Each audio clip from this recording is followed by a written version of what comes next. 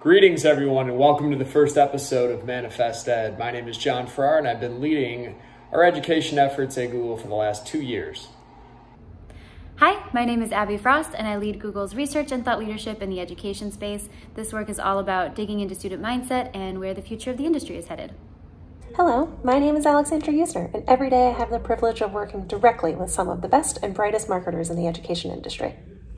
Both of my parents were public school teachers turned professors, and thus I've seen this space evolve through their eyes over many, many years and developed a great passion for it. Further, I believe the space is going through a moment of reckoning that will ultimately benefit students, faculty, administrators, as well as the innovators providing solutions for modern needs. Technology has a huge role to play here as well, and I'm anxious to see where the path will lead us as we all come together as an entire community and help evolve education in all its forms as we go forward.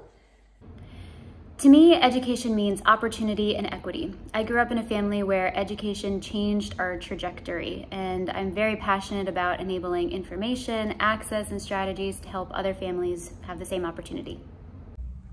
To me, education means an opportunity to define yourself.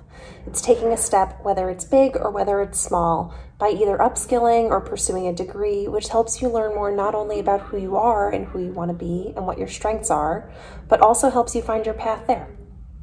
We'd like to welcome all of you in the education ecosystem as we plan to address topics across the entire spectrum, everything from K-12 to EdTech, vocational, credentials, and of course, higher ed in all its forms. Over the last year, we've been busy digging into COVID-19 and understanding how it's forever changed our industry. We've been analyzing the trends and even brainstorming solutions with leaders across the entire landscape. We've talked about the massive skills gap and the mismatch that exists and who's going to solve this, how employers, EdTech players, and universities are all innovating to create new non-traditional pathways to quickly and easily upskill individuals. And we're hopeful that some of those new paths will help to address the disparity in education that COVID-19 really helped to bring front and center. We started this video series to share these discussions more broadly and surface fresh perspectives from all corners of the ecosystem. At this point, I'm sure you're wondering how we plan to do this. Well, the plan is to interview global leaders to get their perspectives on the future of education, how they are charting a new path forward. In between, we'll be sharing hot takes on news and articles that are making a splash in the industry. That will be hosted by Abby and Alex. And that's why we called it ManifestED. Education's at an inflection point with no single solution.